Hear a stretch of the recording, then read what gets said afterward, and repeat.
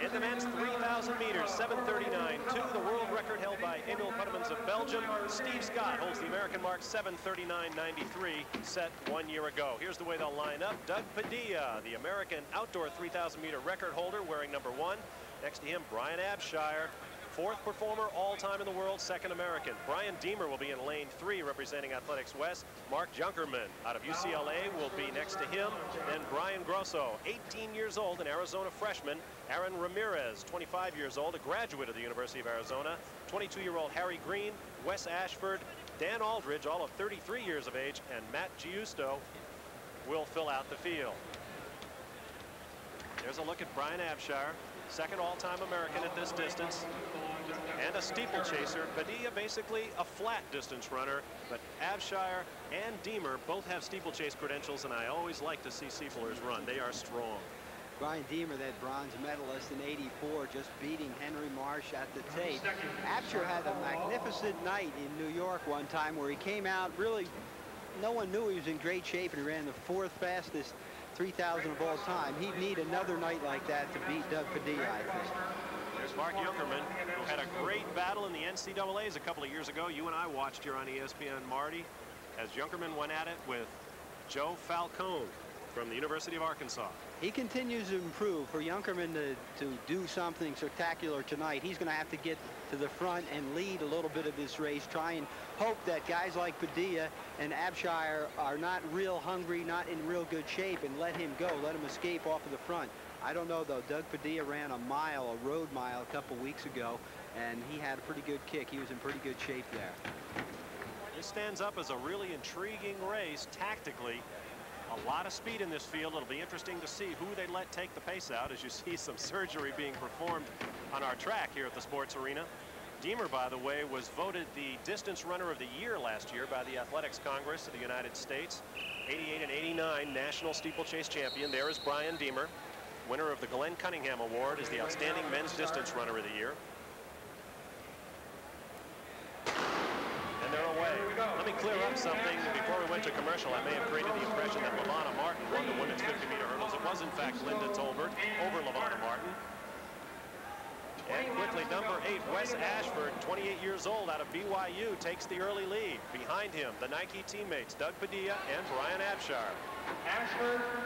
This is a long race to run indoors, 20 laps of this track. It's 11 laps to the mile, so it's 20 and a half laps for 3,000 meters. 3,000 meters, just 200, well, actually 188 yards short of 2 miles. It's a nice distance. It's a good competitive distance. It's not like the mile where these days you feel like you're sprinting the whole way. There's a few laps in there where you can relax and kind of look around and feel people out tactically. And you can make 2 or 3 moves during a race and maybe not win it. Where in the mile these days you make 1 move and you either win it or you lose it most times.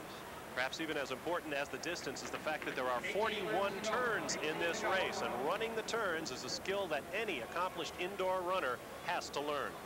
Well, especially in a race like this, if you're uncomfortable on the turns, and the turns here are banked, which means the foot plan is different, it throws your balance off.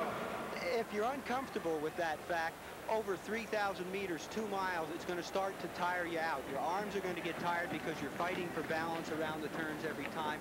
Whereas sometimes you can come in a half mile or a mile if you're not used to running the boards well and muscle your way around. But in the longer distance races, you better have the feel, the balance of the track, the angle on the turns, and get into a comfortable rhythm. There you see Wes Ashford leading. Behind him, Brian Abshire and Doug Padilla biding their time.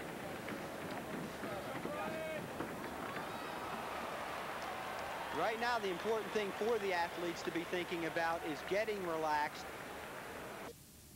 Back in the Los Angeles Sports Arena, you're watching the men's 3,000 meters live here at the Sunkist Invitational. Bob Barsha, Marty LaCory with you. Our leader since the outset has been Wes Ashford, followed by Brian Abshire and Doug Padilla. 1,000 meters past a 2:37 works out to about 7:51, a bit off the kind of pace we expected. 4:15.9 at the first mile, Marty.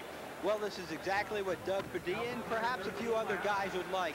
You know, 22 laps is a long way to run indoors, and nothing you do in practice prepares you for the mental drudgery of trying to stay sharp through, as you mentioned, all these turns, all this jockeying. And the first race of the year, to have the pace be a little bit slow so that mentally you don't have to dig real deep, that's just what a guy like Doug Padilla wants, because he only wants to run hard for the last 2 laps of this race. He'd like it to be slow. Absher, on occasion, has a kick where he can stay with a guy like Padilla, but he knows if he really wants to win the race, he's got to take it out with 5 laps to go. They've got 6 laps to go right now, so Absher's moved himself into a position where he's leading. He's not picking up the pace drastically yet, but in the next couple of laps, he's going to have to start winding it up and hope to lose Padilla. 5:16.7 at 2,000 meters. So they went from a 2:37 pace down to a sub-2:30 pace for the second 1,000 meters. Pace definitely picking up. Passing Brian Grosso now, the young freshman at the University of Arizona. It is all Brian Abshire and Doug Padilla, teammates with the Nike Athletics West squad. And of course, teammates on the last Olympic teams. Just off behind them, Matt Justo, the 1988 NCAA champ in 5,000 meters, who's been running very well both on the longer distances on the road, has started to move up, as well as Mark Junkerman. But I think the race is really over for first place. These 2 guys are not going to come back and let them get a chance at their heels. So Absher seeming to try and push the pace, but his arms appear to be getting tired. His shoulders are starting to roll a little bit more, and Doug Padilla is just staring at his back, mentally saying to himself, relax, relax the arms, relax the neck, wait for the moment to spring, whereas Absher's got to be thinking, is he back there? Am I pulling away? Just 2 different things. They're only a yard apart, but the difference between being in first and in second is a world of difference. 2 laps remain in the men's 3,000 meters, and we've watched as Brian Abshire keeps tugging at his jersey, looking over his shoulder, as Marty said, wondering where his teammate is. There's another tug on the left sleeve. Here comes Padilla. And he's got to make this a big move because Abshire has good speed. Well, Padilla hasn't really tried to put it away yet. To me, that means he's not too confident in his kick.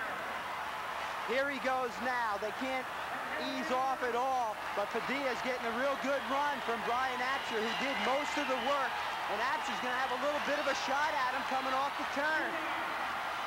Padilla closes strongly, and he will win the men's 3,000 unofficially 7:47.49. Progressively faster segments of 1,000 meters. Doug Padilla looking remarkably fresh, gets a big handshake from his teammate.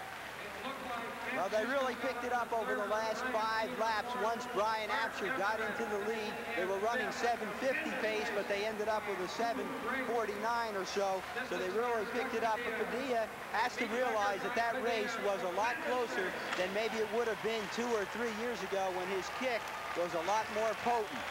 And that is a new meet record for Doug Padilla, 7:47.2.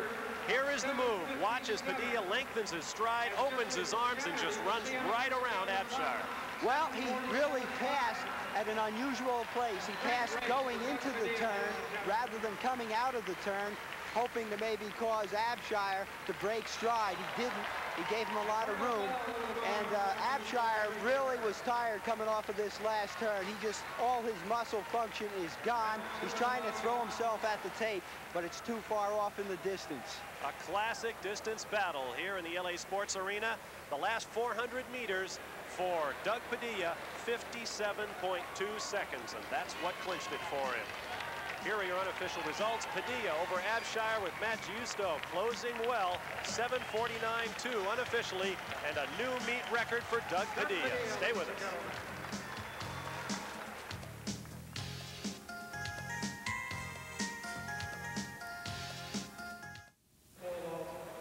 Well, he's run faster, but it was back in 1983 in San Diego on an 11-lap track. I don't think anybody has ever run as fast except you on an 11-lap track as you did here today. You're thrilled. Oh, I'm very pleased. That's not true. Some foreigners did. In fact, the American record is 41. I meant Americans. But I'm still very, very pleased. To start off the season this early in the year, you don't know what's going to happen. To have it go this well and be able to respond, I am absolutely elated. 4:14 by the mile. What went through your mind? Just here trying to hang on. Brian's tough. Brian Absher, he holds the American record. No, he used to. Has the #2 time. He's tough. He's capable. So I had to make sure, no matter what, I had to stay with him. I'm real pleased I was able to, and even had a good kick at the end. You looked incredibly fresh. Really? It was an illusion. I don't know, maybe I really was better than I felt. Yeah, the beginning of the year is horrible nerve-wise. It really is hard, and so you don't know how you feel. So I'm real pleased that it went this well. Congratulations, great race. Thanks so much. Hi, Ned.